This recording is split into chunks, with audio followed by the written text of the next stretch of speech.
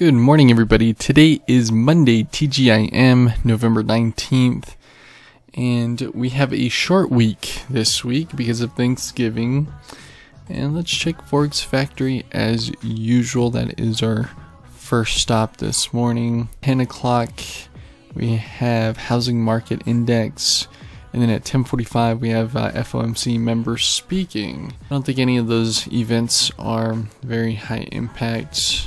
Alrighty, let's look for a good trade, a good setup here, guys. Let's be really patient. Let's find our setups, and let's be picky, especially because we have a short week.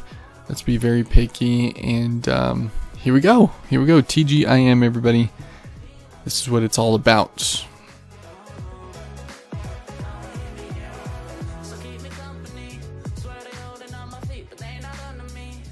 I'm liking SPY and the Qs. Not in them just yet. I'm looking at the 166 puts that expire in 4 days for the Qs. Still haven't gone in. I went ahead and got in. I got in at 183. I mean, keep my stop loss really tight here. Nope. Don't want to be in this. Don't want to be in it at all. Lost 40 bucks there.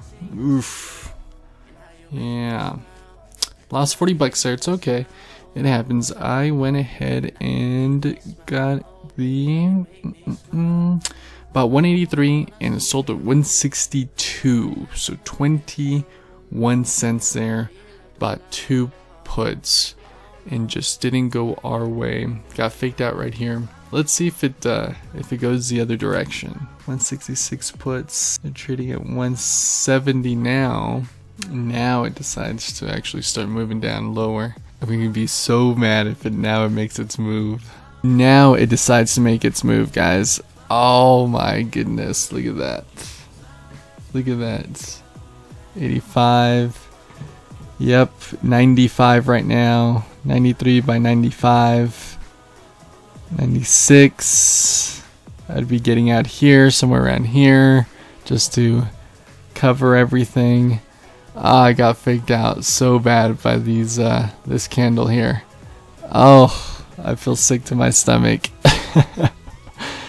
It happens. This was like my worst nightmare coming true. But it's okay. Ultimately, it's okay. This was the move that I was hoping for, that I was expecting, and it just didn't happen while I was in there. It's okay. That's alright. That's the way it goes. $2 on the ask. I'm getting some good entries, but my exits are always needing work. And we'll be at it again next time, guys. Thank you so much for watching. That's 22 minutes into the opening bell, and I'm done. I made a losing trade, but that's okay. Let's get back in the saddle tomorrow.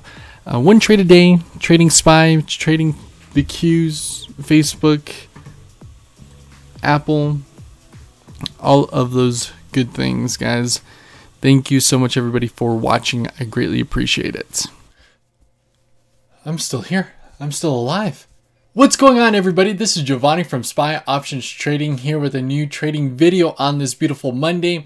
But unfortunately, I did place a trade and it was a losing trade. It's okay. It's all right. I'm here. I'm alive. We're good. The only thing that really hurts about it, other than the actual loss itself, is had I actually stuck in there for another minute or so, it would have actually started trending in my direction, thus making a good trade and actually hit my target of 10%. But it happens, guys. It really does happen. But hey, no big deal. It's fine. Move on to the next one, right? I always say that there's always the next trade. There's always the next trade to look forward to. It's a reoccurring pattern that I am now following, very consistent, and it's okay. Those puts that I traded today, they actually got up as high as $3, over like $3 and close to like 10 cents or something. I'll have to take a look at it later. I believe that if you put me together with somebody that has great exits and knows how to exit a trade, whether good or bad trade, you put us together and we make the perfect day trader.